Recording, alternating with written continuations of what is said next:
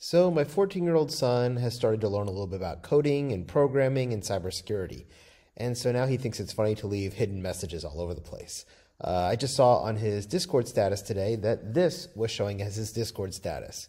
So knowing what I know, I see that equal sign at the end, and that tells me this is Base64. So what I'm going to do is we're actually going to figure out what was his little secret message that he decided to leave for me and all of his friends. So I'm just going to go here to CyberChef. Go ahead and put that input in, which is what he has. And right now I have no filters applied, so I see that it's outputting the exact same thing.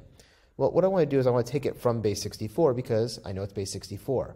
But when I do that, all I'm getting is binary. So what I want to do now is take that binary and convert it from binary into ASCII.